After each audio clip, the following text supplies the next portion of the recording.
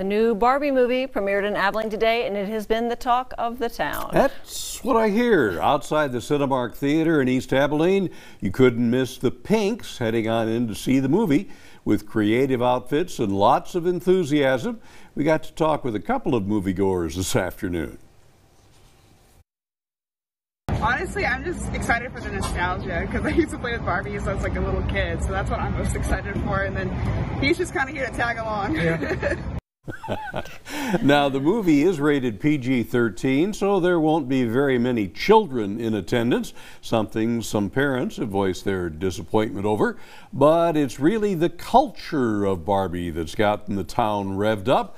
I get this, from now until 8 tonight at the Windsor in downtown Abilene, several boutiques are getting together for a Barbie pop-up event.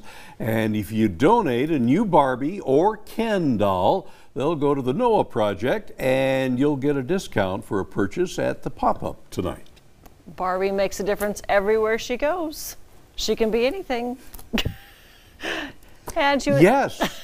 Yes, exactly. There were Barbies at your house. Well, a few. We were not as many as some folks. It was a Barbie world in our house. Was it? Okay.